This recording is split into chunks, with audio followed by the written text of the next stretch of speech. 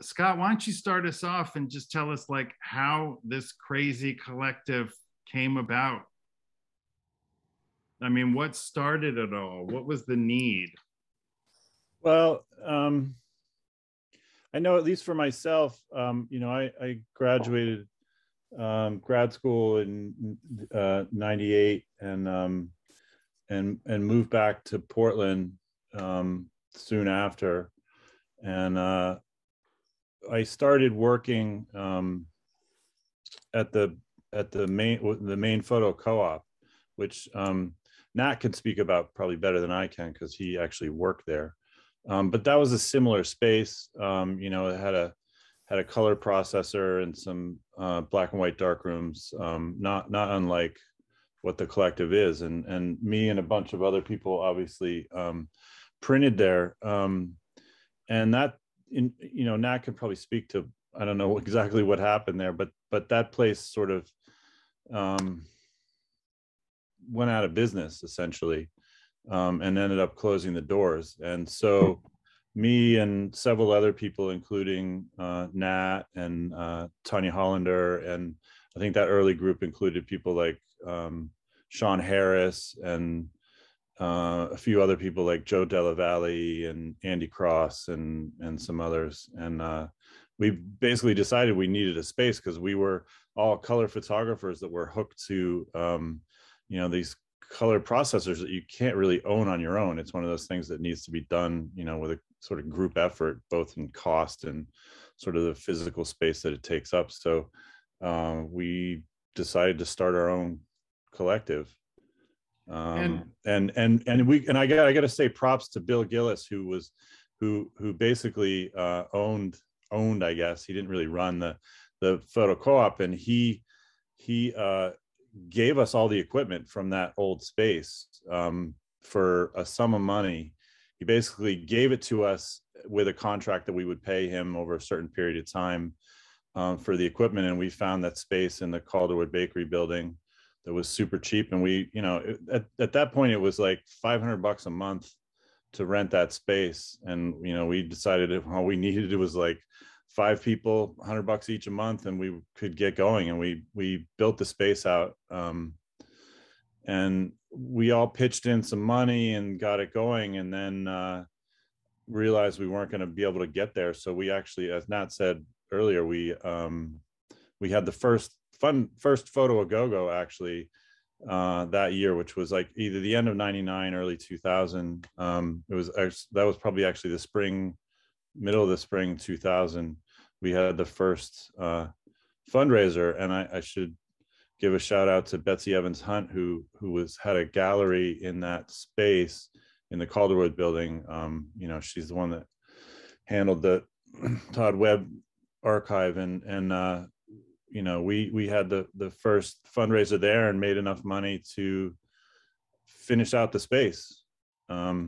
So was essentially it, the rest is history. And we gathered a lot of people, like people sort of, we started out with a bunch of people, and then we lost a bunch of people building out the space through various reasons. And then as soon as we opened, we ended up getting a whole bunch more members, and it was a while before we actually started renting space to people. But initially it was really just a shared studio essentially, where we all worked. Yeah. Wait, I would have to say one thing. Is Jack here? He is. There he is. Jack is here. All right, Jack missed the check-in. Jack's in the house. Right, okay. So Jack, I didn't include you in the intros. When were you, tell us your era. When were you involved? Oh, you're muted.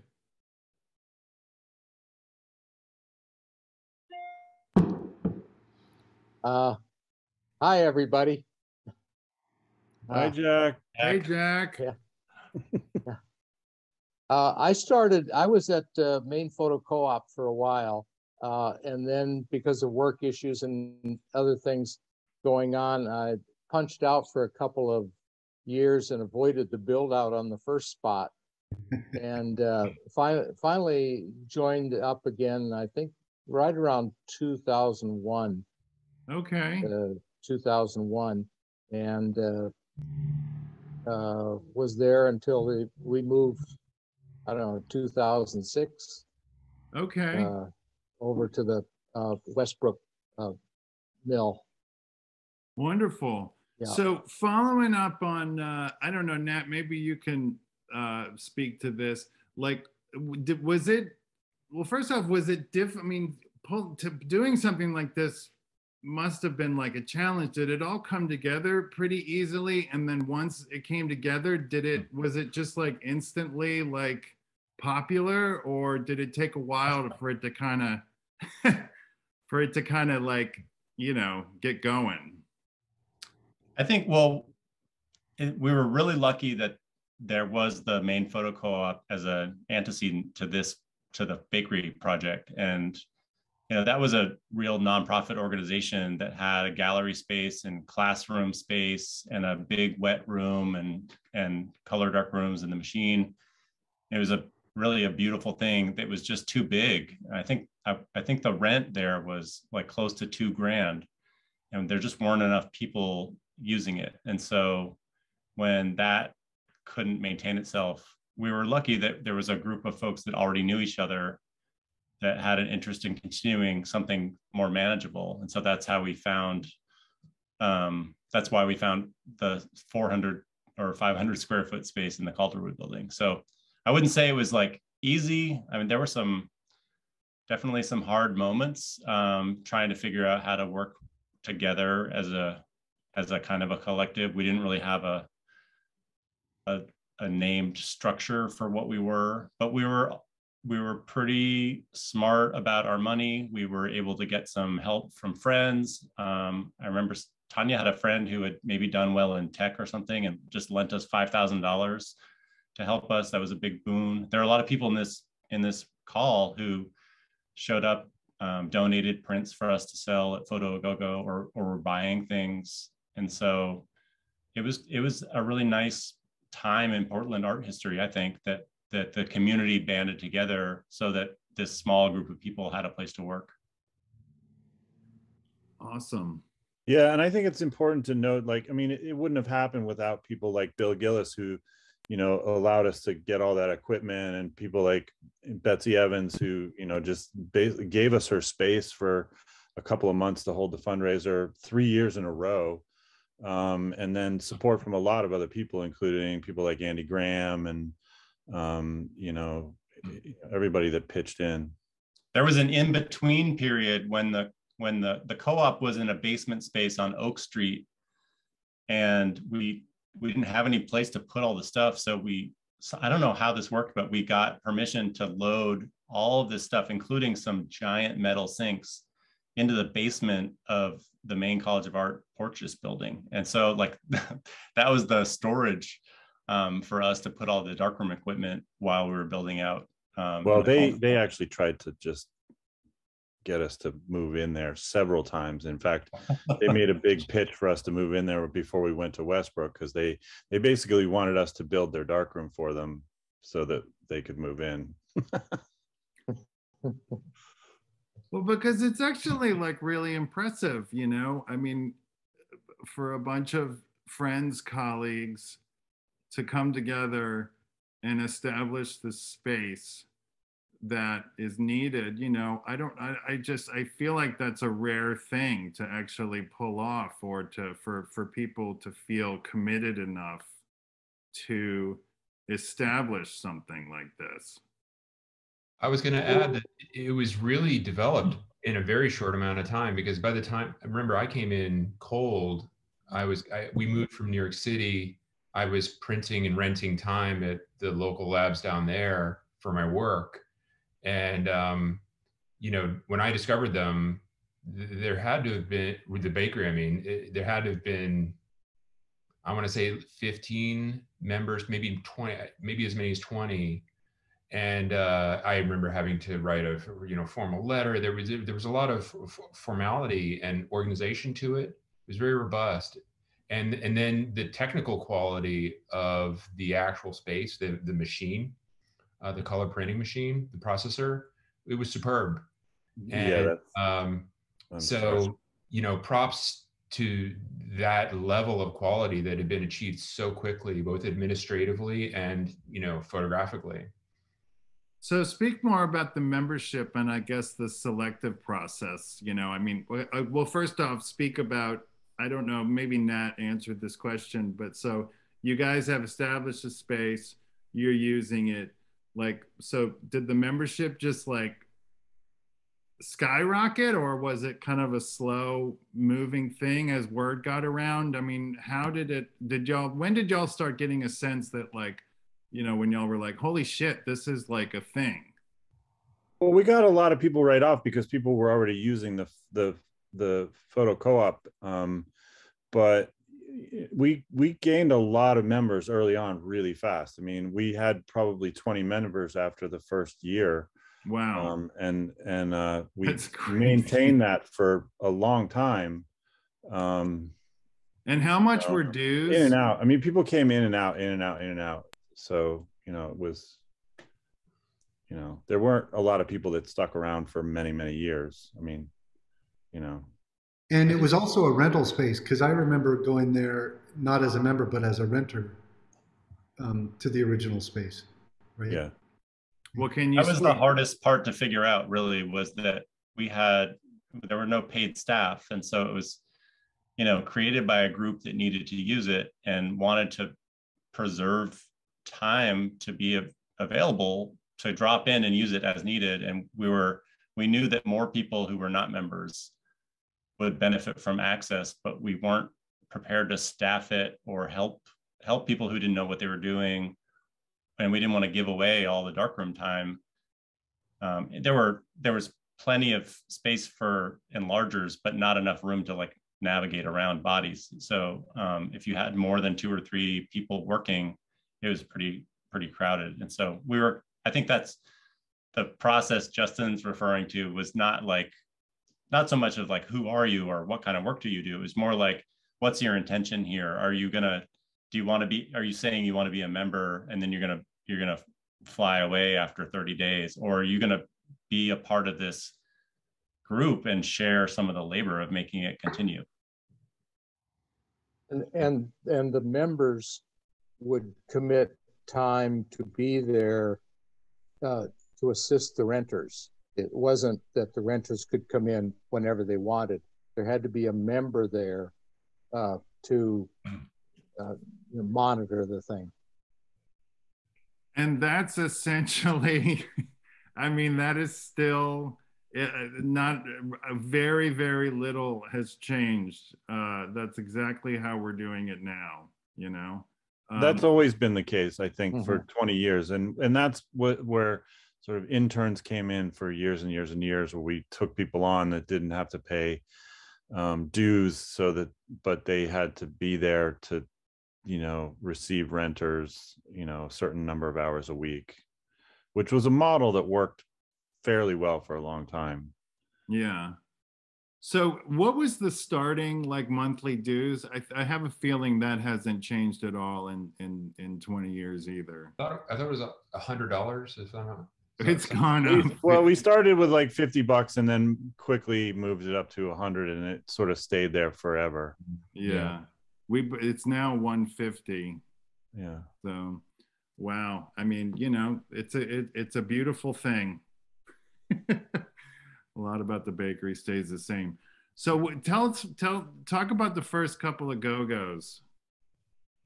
Well, you know, like we said, the first one was really just like, we were like, we need to have a fundraiser because we don't have enough money to finish, you know, basically doing what we needed to do and get the place going. And so, and Betsy offered us to use her space for what was really like a month, which was pretty generous of her. And that was the first Photo A Go-Go. And it was in the spring. And the first year we did 2, and we did the second one where we always ended up being, which was the second Friday in December, because we didn't want to compete with First Friday. So we always did the second Friday. The second one, we actually did Photo A No-No, which was all nudes, which which was kind of a fail. Although I have to say, Andy Graham probably bought half the show because he has a personal collection of nudes. That's like his thing. So that was only okay.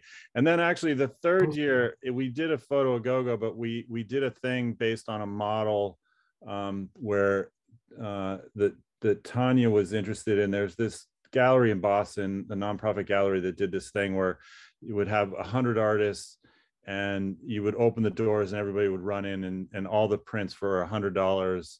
And there was just one, and it was like sort of first come first serve, and people could come in and, you know, grab 10 if they wanted. And we did this thing. We expected it to be like this big hullabaloo like it always is in Boston, and it was a total fail.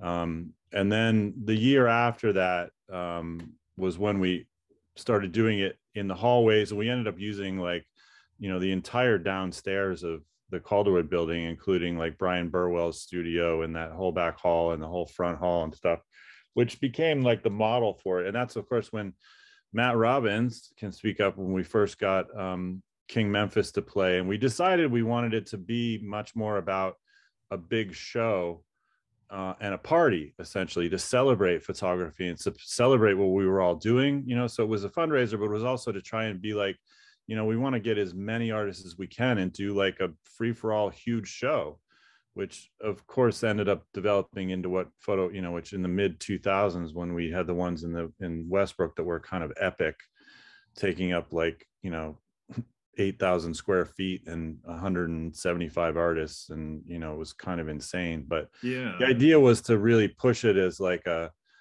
you know, it was for many years, it was the biggest photo show in Maine every year, which was pretty great. And you know, and that's really when it took off, was like that fourth one where we sort of like made the model for what that was every year, which was like creating a big event as much as anything. Okay, well, before we'll talk, I want to move on to like the transition to Westbrook, but does anyone remember like a particularly massive go-go, like where y'all were like, holy crap?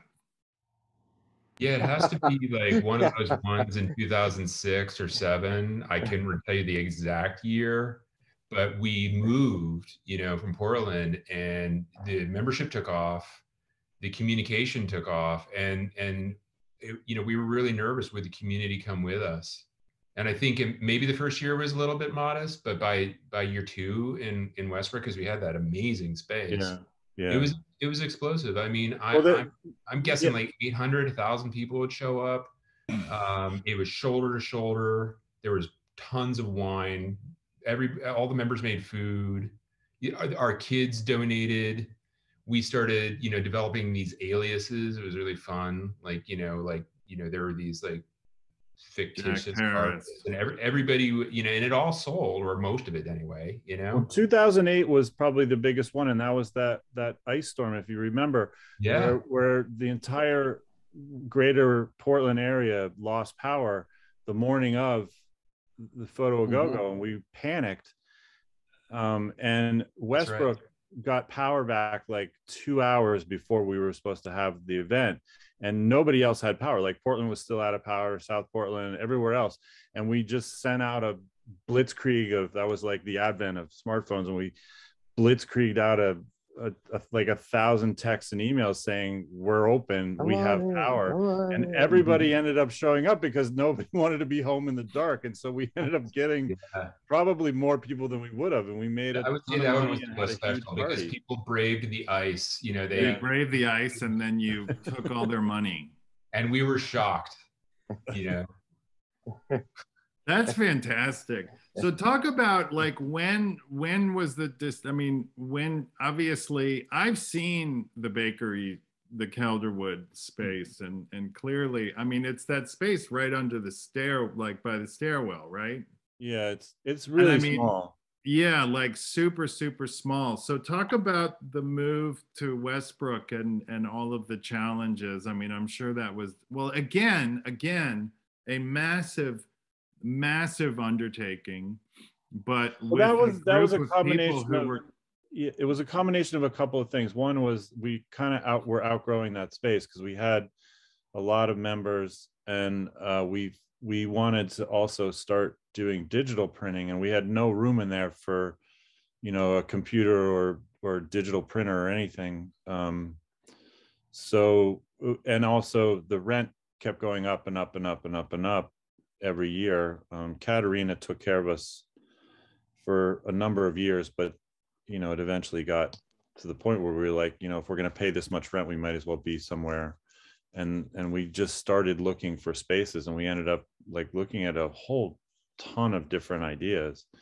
And then we found that space at the Dana Wart Mill. And then I will have to say, we had a lot of help from the city of Westbrook, really had our backs on that we met the guy who's the business director at the city of Westbrook at the time. I forget his name, but he decided, you know, they wanted to sort of make Westbrook like the new arts district of the greater Portland area, including the Dana Wart Mill. And so he basically got on our side and you know, put the screws to the landlord to give us a, you know, a much better deal than we were getting. And he actually cut what was going to be the rent almost in half and gave us better terms in terms of the rent escalators and stuff. And then we got that loan, and it ended up moving.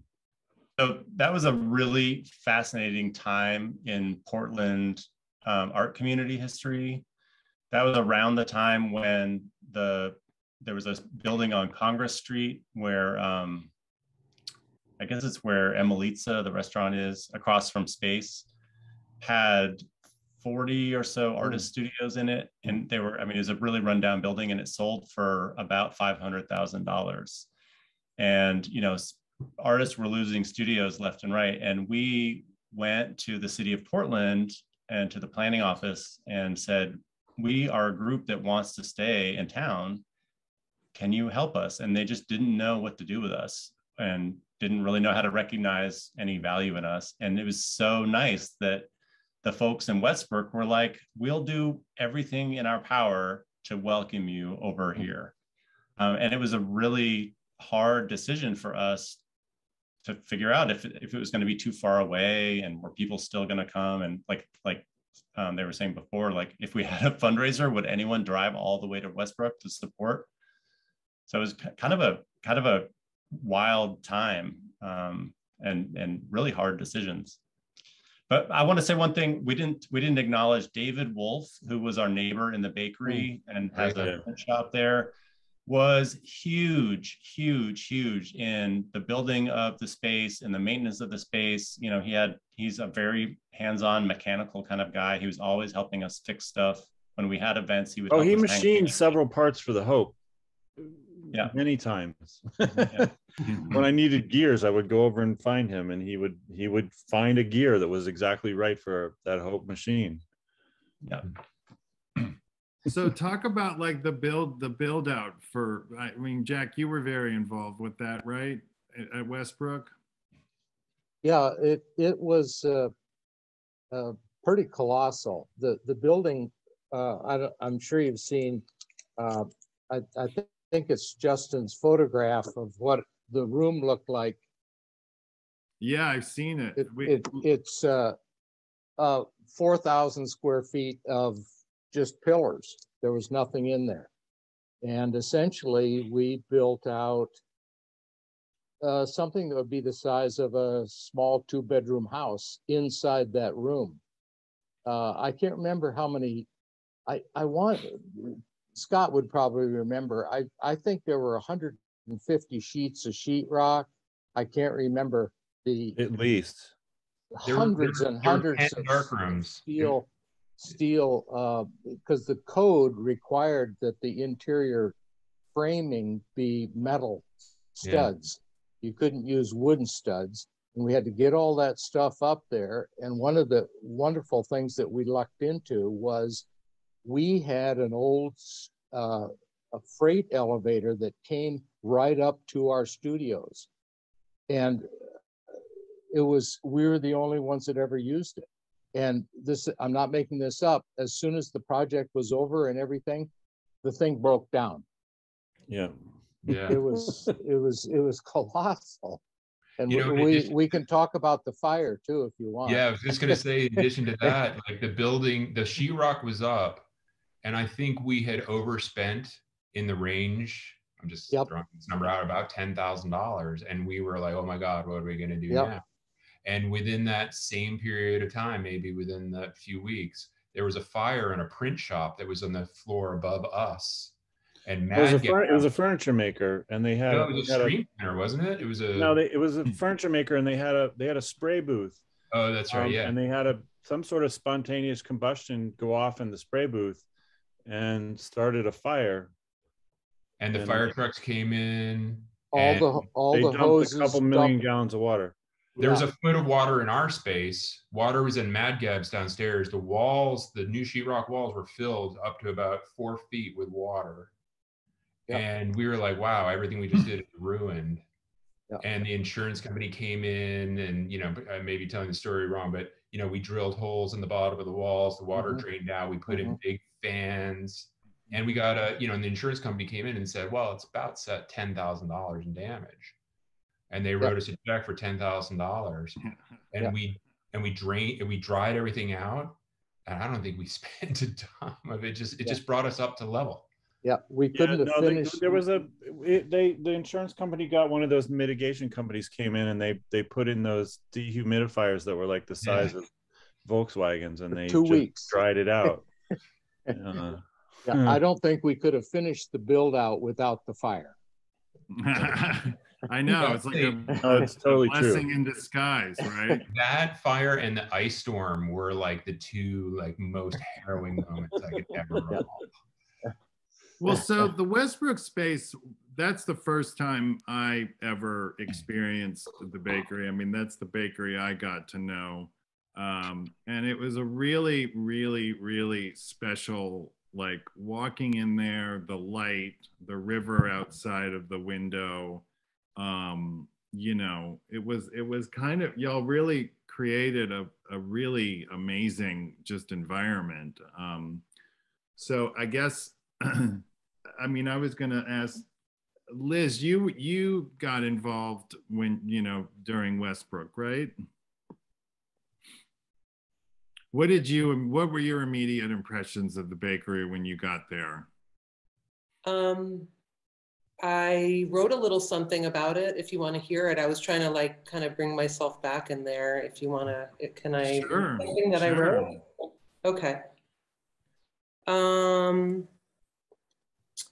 So I first of all, I met Thatcher Cook, and he lived in Westbrook, and he wasn't a member, but he was there sometimes, and that's how I got to know the bakery in 2010, because I was teaching photography at SMCC, and he came to speak at the school, and then he started giving me some feedback and some photography that I'd done in Serbia. And that's how I came across the bakery. And so I just wanted to, just to kind of bring us there.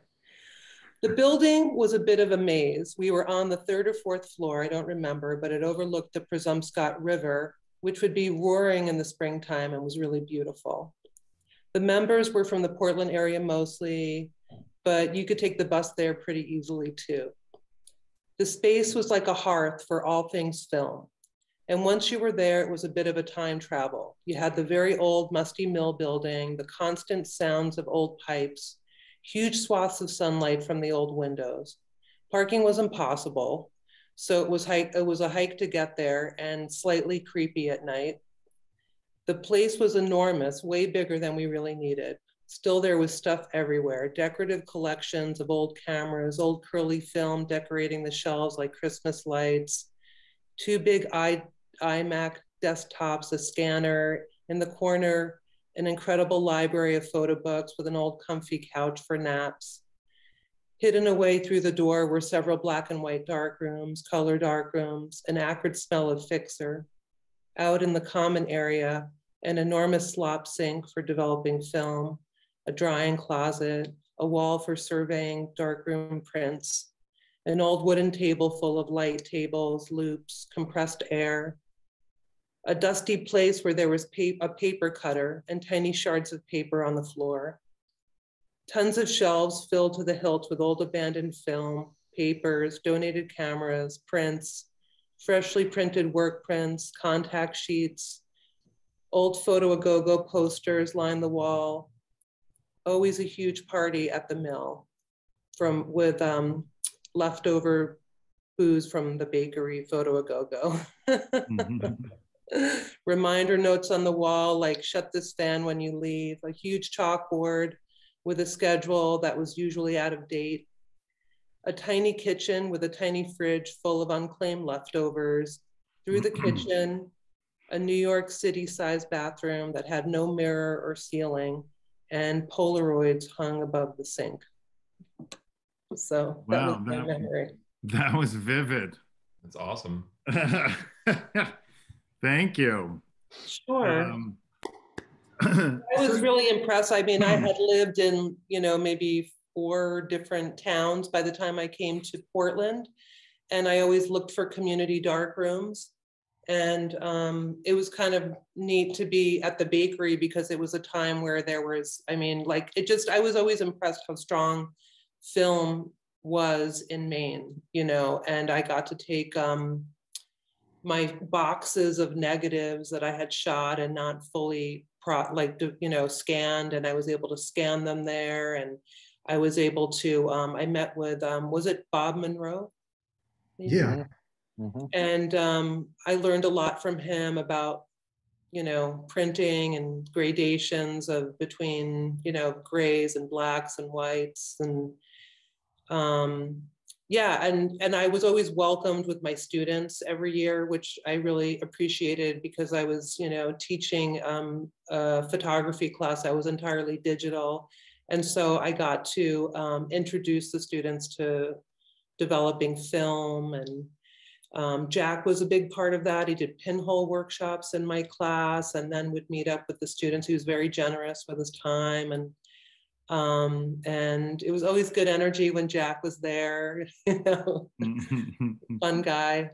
But it was a beautiful community. There was just a lot of, the work ethic was really inspiring, I would say. And I, to this day, really miss it. Just the feedback that we'd give each other, and just, and also this sort of, there's like a certain, ethic about how we print and how we develop and how we edit, film, maintaining the authenticity of the moment. So, yeah. I mean, I'm always learning. When I'm doing my workflow, a lot of it came from the bakery. That's fantastic. So Natalie, you were involved pretty much from the beginning until 2007, and you were an intern.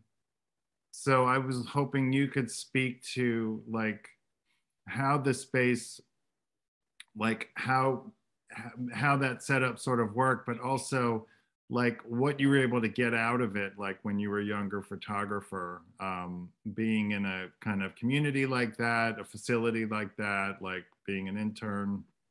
Yeah, so I mean, I think I started as an intern in 2008, actually. So I did come in. Oh wait, no. I'm sorry. I'm looking at Nat's. It said Nat. I'm sorry. I'm giving you Nat's credentials. Yeah, no, I can't claim any of the making of that amazing space in Westbrook. So I came in probably when you had first seen the bakery and what Liz was describing, and the same that was so vivid, Liz. I was there again in that space, and it was so awesome. The only thing I would add to that, nostalgia remembering of that Westbrook space, is that as an intern, you'd had, certain nights that you'd have to be there, and, people would be there certainly for Go-Go. And I remember that Ice Storm Go-Go too. But some nights there was no one there but you. It's in Westbrook, or it's the winter or whatever. And that space was scary at night when you're by yourself in this old mill with the creaky floors and the sounds. And I just remember like Liz Atterbury in particular, she and I would be interns maybe on the same night, or we would talk about it later, and we would use the color darkroom. If nobody's coming in, might as well print. And the color darkroom was especially like harrowing because it's of course pitch black. And the way it was designed, you'd be in this like tiny room and you'd use the enlarger, and then you put your, print in your safe, and then you walk out into this darkness of this like long hallway in this mill building in Westbrook in winter at night, like by yourself, and then try to find the color processor. And we would joke about how it would be so funny if there was like a night vision camera installed because the people coming out of the color dark rooms, you do this thing where you're like kind of weirdly like afraid of ghosts or something, but also hitting the refrigerator or whatever. Like there was just all this amazing like movement happening as you tried to get yourself to the enlarger and get your print inside, or not the enlarger but the processor. Yeah. But yeah, it was such a great place, and I really would love to go back there someday, but I'm really curious about the new space. I haven't been inside yet. Well, but in terms of being an intern, I mean, just briefly, like we had, just different duties like working on the website or helping a renter or helping with a workshop like Kelly Anderson Stolly's workshops or one of those, and trying to keep things organized. But as Scott was saying, like it's a volunteer sort of system, so it is hard to organize a group of volunteers to stay, the continuity of it. So yeah. So obviously between 1999, 2000 and 2022, photography has gone through profound, significant, monumental changes. And I'm wondering if anyone has anything to share about a moment when you realized that the purpose of this facility, which is to give photographers, the means to make their pictures and prints, whatever,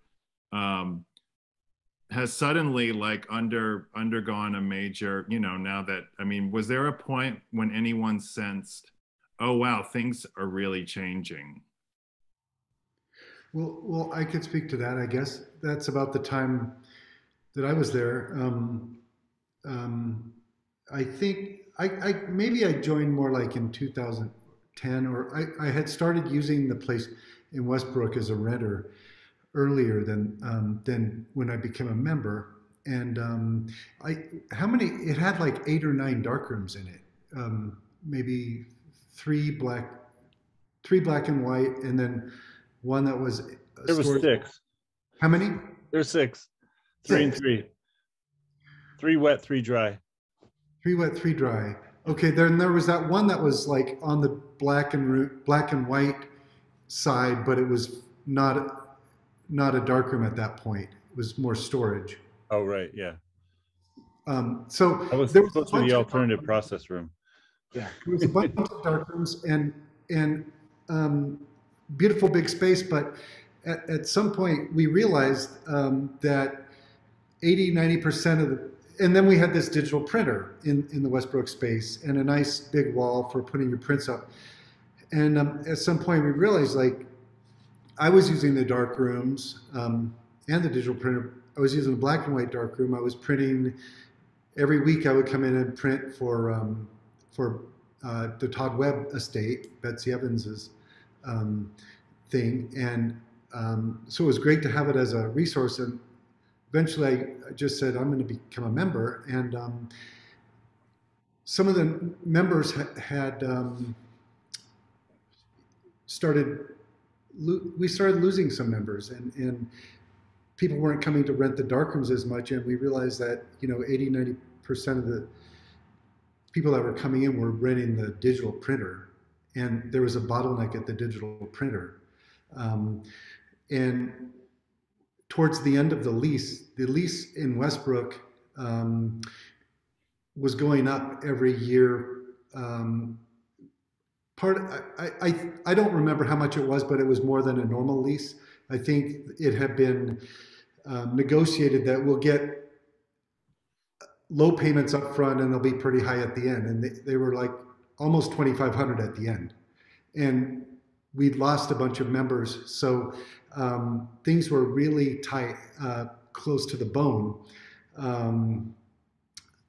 And we realized, I mean, we somehow eked it out, you know, and made it through that lease. And as soon as we had the lease paid off, we had a meeting and I think Smith had come on recently. We got a few new members. Jocelyn had just rejoined, Jocelyn Lee. And we decided, what are we going to do? And I remember Liz was there. Liz Smith was there. Justin came back. Yeah, and it was like, are we going to have a future? And about this time, Jocelyn had purchased a building in Portland, and right during this process, and said, why don't you come, you know, be in this building? And so we went from the 4,000 square feet, because you guys, you know, needed so many dark rooms and so much space, it wasn't needed anymore. And we went to, I think it's around 1,500 square feet. Yeah. And we built that out. Justin single-handedly built that out. Built those dark rooms. Built the dark rooms. And, well, and we gave more space to the digital printing and that at that time, and then still kind of retained 2 dark rooms for the purists. Well, I specifically remember there was a meeting where, and I think Justin was there. I think Scott came, but it was like literally on the table. It was like, okay, do we just let this thing go? You know? Do we, you know, and I think there was kind of, and I mean, there was sort of this reluctance in the room to be like, nobody really kind of wanted to just like let it go. And I think that Tonee Harbert deserves mad, crazy thanks and props and you. Tonee pretty much, if anyone had seen the Westbrook space in the last, like the shape it was in, there was a lot of stuff in that space. And Tonee almost, I feel like Tonee almost like cleaned out that whole thing almost on his own. But as I was listening to Liz's wonderful description, which just, you know, showed us all vignettes of that place that many of us have forgotten. It's just beautiful, and it covered so much. You think about all that material and all of the entire facility, Tonee single-handedly moved. Pretty much. Crammed it into this 1,500 square foot space in Jocelyn's building. Yeah. And well, that, I mean, it's incredible. I think the bakery exists because certain people step up. You know, like you know, you did when I left Smith, but like Scott, Justin, Nat, Jack, like where you put way too much work into something than is reasonable, and let it kind of take over your life for a while. And of course, at some point you get burnt out, but I think the bakery wouldn't exist without, you know, maniacal, manic minds. Yeah. No, it's true. I know when we built out the Westbrook space, that took a long time. It took months. And I know I was there like 60 hours a week for 3 or 4 months, like working nonstop. But during that time, there was that Justin, what was his name? Alex Jacobson, who was like, he was kind of an intern for a while, and he came and he just got really excited and helped us. He was there for hundreds and hundreds of hours, helping me build so much of that space. and then he just kind of left after it was done. Like he was like interested in the collective for a while, but then he kind of wandered off and he moved back to Boston. And it was like, and it's been like that all along the way. There's people that have sort of given a lot of effort with you know, the idea that it's worth something and it's important, and you know, people need this, but you know, without expecting but it's like this, it was great. it's like this amoeba. It's like, you know, you can't get too comfortable with it, you know. Yeah. And yeah, that's, you know, it's these people that just come in, their lives are available and they've got energy. You know, you gave me way too much credit when you said I built out the Portland space alone. I couldn't have done it alone. I mean, Tonee helped me a great deal. David Leith helped an immense amount. And Nick Jervin and I were just talking, who's in this meeting somewhere, I think I saw his name. You know, it was when he started getting introduced to the bakery and sort of like developing his interest. We would get these massive loads of lumber from Hancock Lumber. You know, this giant truck would show up, but you know, put it all in the parking lot. And he just showed up. He says, "Yeah, I've got nothing to do today. I'll help you move it in." And that's a tremendous amount of work. And it showed, you know, this. It's an enormous gift. Yeah. Well, okay, so we'll move on to back to Portland. I do want to say one thing about packing up Westbrook. It was, I mean, it was bittersweet in a lot of ways. In some ways, it was just bitter. But I mean, it was because you really got this. I'm not just being a joke, just making a joke, but like, because we threw away so much stuff, like old technology, that was only a matter of like 10, 15 years, but it was like huge rolls of like Kodak 5x7, you know, to make like, to crank out like, you know, machine prints or something, like all of this photo stuff that was now kind of obsolete. And there was this just undeniable sense of change and everything. And part of the reason of moving, like one of the things that we kind of made a commitment to when we went to Portland, was that it really was no longer about just the facility. You know, we were back, I mean, Woodford's Corner was a great place to be. The possibility that we could suddenly have just like walk-ins, you know, people were living suddenly like real close by and just kind of coming by. So kind of focusing again on that sense of community. And especially, you know, because digital had been around long enough now that people had said, you know, at first it was great that it was like, oh, I can do all of this at home and on my own. But then, you know, you work on your own at home alone for a while, you start to want, you know, the presence of other human beings again. So that's kind of what we focused on. So I would like to sort of give a shout out to some of the current members who are here. I see Richard Wexler's here. He's a very new member. There's Nick Gervin, sorry. He's here. When did you join on, Nick? Like 2018 or 2017? Yeah, it was right from the get-go in the Portland location. So like Justin said, I lived down the street, and you know, I heard you guys were moving in the neighborhood. So I was often out shooting the streets, and I would walk by on my way home and see all the equipment, this giant pile of photography stuff. It was a giant pile. And I was like, what is this place opening? What can I do to help them? And so I just kept poking my head in until Justin said, yeah, come carry some sheetrock. And went from there. And I was an associate at first. And then soon after the 3 months, I joined up as a member. And I think I'm going on 4 years now. So awesome. I see Nancy's here, and Maya, who is our studio manager, she's here. I'm here. Hello. Hi. Hi, guys. Nice to see you all. So we got about, you know, it's almost 8 o'clock. We can keep going a little bit longer, but this is kind of something for everybody. What, you know, obviously the bakery will always be a tremendous amount of work, and we get a lot out of it, but it's also very frustrating. Just, you know, volunteer setup, you know, can get on anyone's nerves.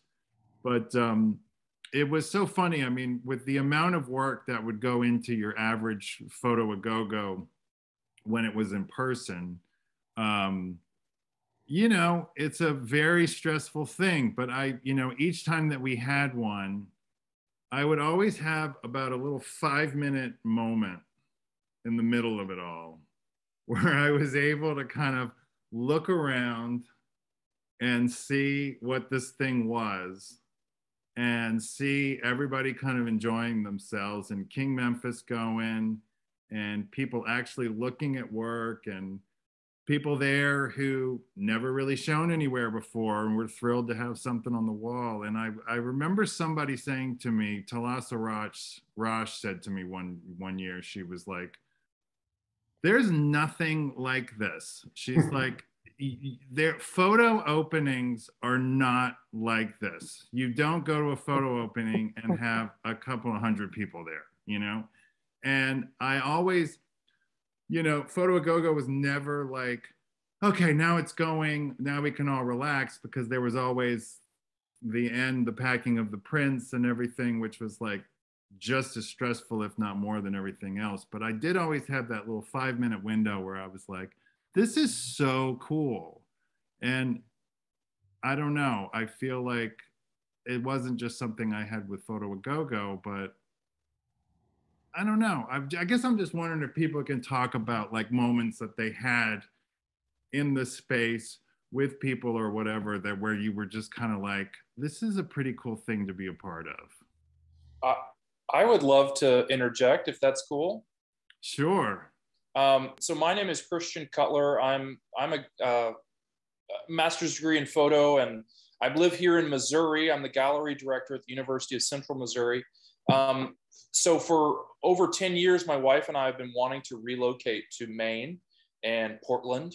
And in 2011, I flew up to Portland and happened upon a poster for Photo a Go-Go, and had no clue about what was going on at the bakery.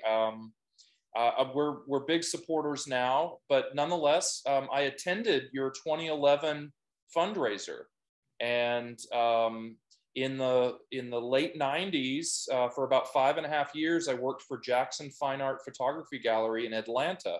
And we used to sell, I see Scott Peterman is in attendance. We would sell Scott's work. I knew about Tanya Hollander already and her Facebook photography project.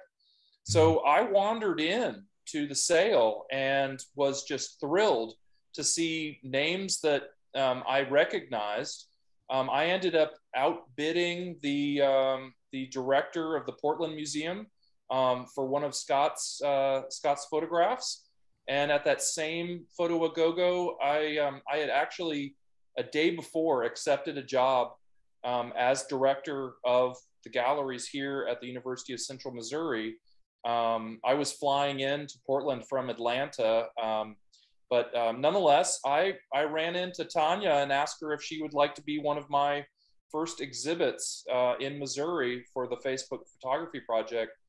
I think what you guys are doing is exceptional, and I would like to be proof in the pudding, because I continue to follow and support you guys, and I think your group is exceptional, and so kudos and thank you for everything you're doing, and this Zoom alone is awesome. So thank you, Christian. That was great. That's great to hear. Can I add one last sort of snarky memory? Snark is very welcome. Yes, please, Jack. This has all been too sweet. We need to. I remember there were discussions like in 2008 or something. We got to stop taking cash. We've got to start taking credit cards. And a year or two after that, and it might have been in 2011, I remember there was an issue of the drinks weren't free anymore, and we had to get a licensed beer distributor or something. And then that year sales were way down, but then they went way up the next year. And Tonee came up with the new credit card machine hooked to your iPhone. That improved sales. And I know the sales were good that year. I think Amy would probably know the number, or Scott probably would, but I think we sold $35,000 with that night. But I do remember there was 45 gallons of beer disappeared and 102 bottles of wine. Thank you for listening. It was good times. I didn't make any of those numbers up.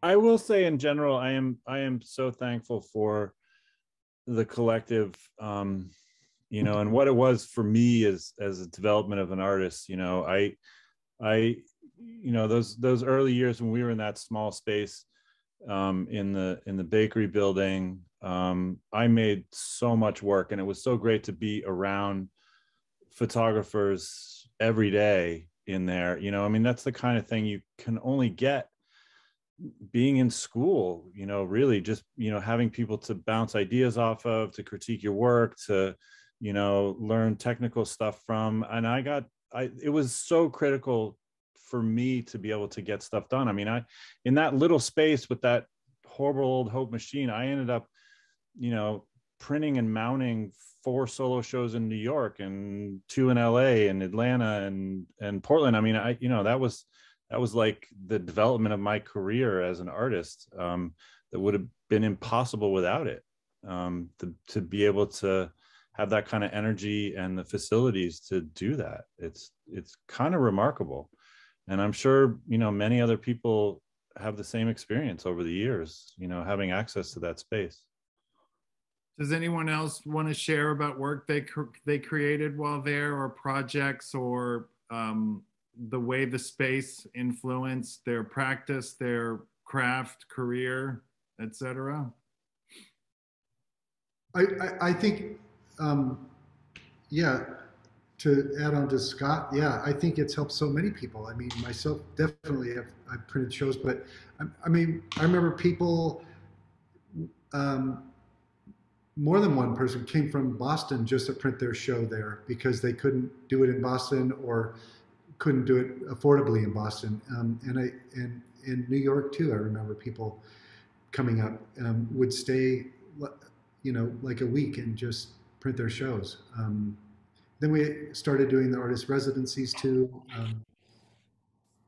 Yeah, it's just, I'm grateful to the place and so many of you, you know, that were there before me.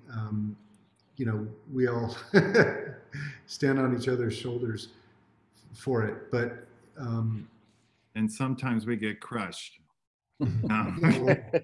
It's important to also point out, I mean, we're talking about the community. I mean, there were artists with, you know, a capital A, and there are artists with a little a there in there too. And the bakery community has been welcoming to everyone.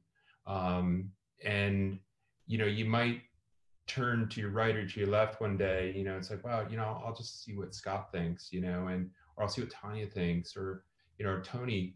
And that's amazing, you know, and, you know, it's, and then they're just like, you know, there's some people just, there were interlopers as well that maybe they weren't as developed, you know, maybe they didn't have shows or anything like that, but it didn't matter, you know, the bakery was very welcoming and uplifting to everyone. And I always thought that, because you never know when that perfect comment is who it's gonna come from, you know? So I just always appreciated that openness. And I think in some way that's, you know, the role of Photo A Go-Go is that everybody gets their 15 minutes of fame that evening. And then not only that, but because I mean, I had students who would show their work, and, you know, just, you know, if I didn't have something going on with a show, it was like a good focus for myself. And then also everybody just sort of, it's the group effort in getting Photo Go ready was, you know, it was, we could put our own egos, our own work aside, and then, you know, like work as a collective for this one thing. And people would come out of the woodwork and help out, even people who didn't do it for that year. There was a sense of like purpose and excitement, and, you know, I mean, this, like Scott spoke about, the celebration. Yeah. Nancy, did you have something to say? Or wait, did I just talk over someone?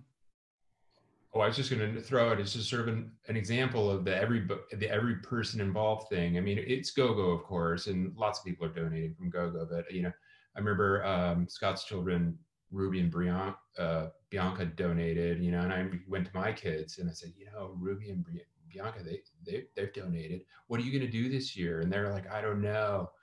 And there's probably some memory back there. You know, my son Oliver went. I said, well, go ask Scott what he thinks. He had 2 pictures to choose between and how to crop it or whatever. And he got that connection, you know, and they remember it to this day. Yeah. Nancy? Oh, well, I have a lot to say, but I won't say it all. I became a renter at the bakery when it was in its first spot in the bakery building. I had little kids and I couldn't trip over my own feet without every day. So I was just a renter and then dropped out but always donated to GoGo. And then in 2017 or 18, I was having a show. You guys had just moved back to Portland. And I reached out to Tonee because I needed to make some big prints, and you hadn't quite opened yet for renters. And Tonee, you were so great to help me and work with me, and made these big 3 by 6 foot black and white photographs for a show that I was having. And then I am still here. And you got sucked in. I got sucked in, yeah, and happily so. And it's great, you know. It's got its own pulse to it, you know. People come, people go. It expands, it retracts, but it still keeps going. It's kind of like a snake, you know. That it is. It's like it's like a snake or a roach. I think there's got to be a better analogy, but yeah. So I do want to say something about GoGo. GoGo, you know, obviously since we moved back to Portland, the space was much, much smaller. We had to unfortunately start being a little selective about the pictures. And the last 2 GoGos have been online, and they've been very sort of pulled together, very, you know, in strange and difficult times. And we did very well in 2020. But it's like, we didn't know what was going to be the situation with this past one in 2021. And, you know, it's not like we want to get the online thing.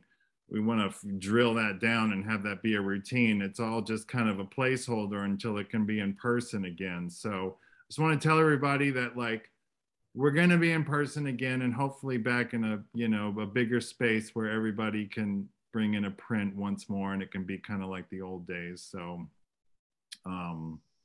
yeah, no, it's a special thing. Well, and we got that great review just this week. Yeah, we have a show at Speedwell Projects right now, and we got a wonderful write-up in the Press Herald.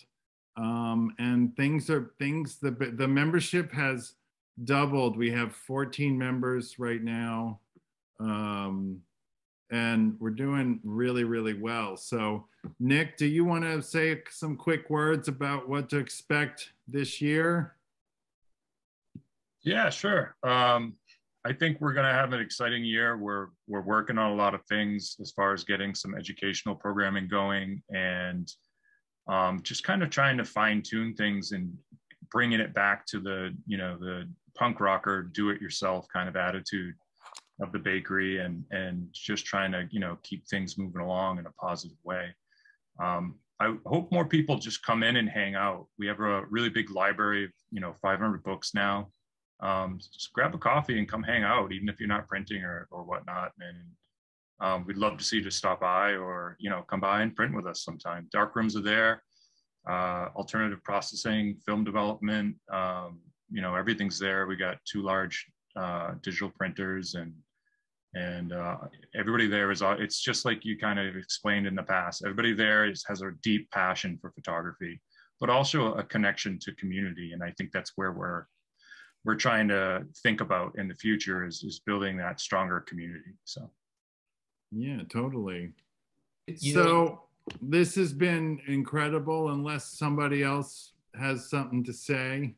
yes, I just want to throw in one thing, Smith, if I could, and it just hasn't been mentioned. It's probably obvious to everyone, but it might not be to some, that we're a 501c3 now, and we haven't always been.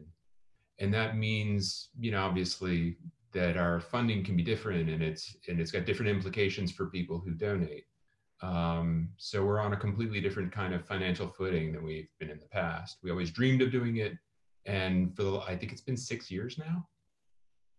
Is that about right? Yeah, I think we got it in like 2017. Yeah. we got a donate button on the website. Wink, wink. If you need that write-off this year, you know. Right. Exactly.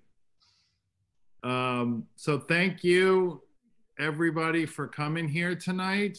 It is pretty amazing how this thing just keeps sort of chugging along. To follow up on what somebody said, you know, it is funny sometimes, you know, we have those on that big night of go-go, suddenly like people start showing up and there's lots of hugs and all that stuff. So it's congratulations, Scott, and everybody, and Nat, and just you know, Jack, a collective. I'm sorry if I'm missing individual names, but just a collect for getting this crazy thing going and keeping it going. Long live BPIC. Yeah. So there you have it. Wow, that was fun. It's wonderful to see everybody. I'm disappointed Jack's signature Hawaiian shirt is missing, however. I'll be right back. Quick change. Thanks for doing this, Smith. Thank Yeah. You're welcome. you. Thank you very much.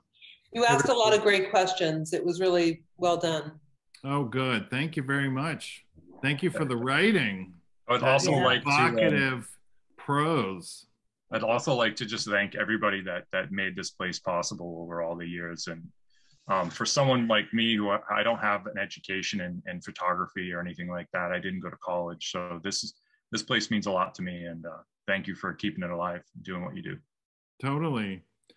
I mean, pretty much all of my friends, my main friends, and pretty much every creative thing I've been involved with in the last 6-7 years has been because of the bakery. It all is about the bakery. I mean, obviously everybody in this grid I know through the bakery, but you know, outside of the bakery, I have no friends.